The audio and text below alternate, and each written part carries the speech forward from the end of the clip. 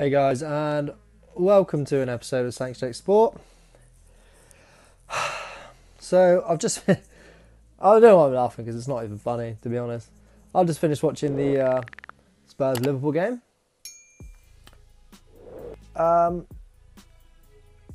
wasn't optimistic, to be honest, because this is just what happens to us, to be honest. They haven't scored, Liverpool, I'm talking about right now. Liverpool hadn't scored in the Premier League for 5 games. They hadn't won in 5 games. I saying all week they'll score 3 against us because this is just what happens. This is a weird feeling. This one, it's just disappointment. It's just like things that have been needed to be fixed for years. Every goal was an error. First one, I don't even know who to blame, Eric Dyer or Lloris. Either way, just fucking get rid of it. Just get rid of it.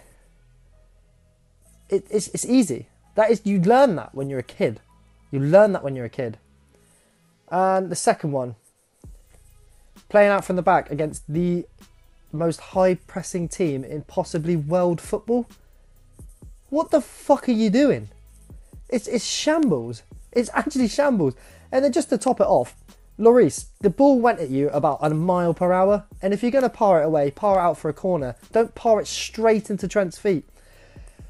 Right, and then we'll talk about the last one. Is the worst mistake, but I feel quite bad because I rate Joe Rodon. I think he had a good game, but what are you doing? You're letting the ball bounce. You're a professional centre back who plays for Tottenham Hotspur.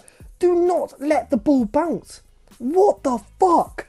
Get rid. That is your number one job, is get rid of the ball. That is one of the worst defensive displays I have ever seen from us. We've got Toby Alderweireld sat on a bench. Why? That was coming. That was coming. Yeah, we probably got unlucky with the Sun decision. It's just margins, but it is what it is. Maybe Alisson handling it out the box, didn't get checked, but still, we deserve to lose. We deserve to get battered. Fair play to Liverpool, they were brilliant, I think. I mean, we pretty much handed them the goals, but they looked confident that they were going to get a goal. They had a bit of a spring in their step. Our defence wasn't a line. I don't know what that was. That wasn't a line. And now Kane's probably injured for 3 weeks, which tops. As soon as he went off, Kane goes, Son goes. That's just the way it is, unfortunately. Kane's a world-class player.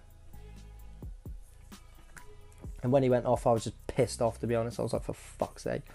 And the only thing I can really fault Jose on, because I don't think Jose asked... People coming to me trying to tell me that this is Jose Mourinho's fault. How the hell do you think that's his fault? Does he ask Joe Rodon to let the ball bounce? Does he tell Eric Dyer and Hugo Lloris to have a fucking stupid mix-up? Does he tell Lloris to tip it straight to Trent's feet?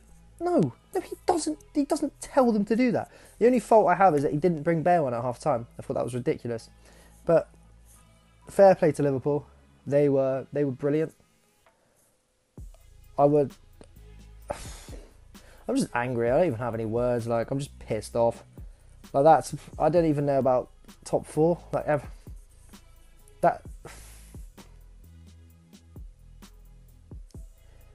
yeah. I'm just going to leave it at that because I'm just going to get myself really worked up. Well, yeah. That's my post-match analysis. Please like and subscribe on a lighter note. It does mean a lot. And that's another episode of Spriggsy'S Sport. Cheers, guys.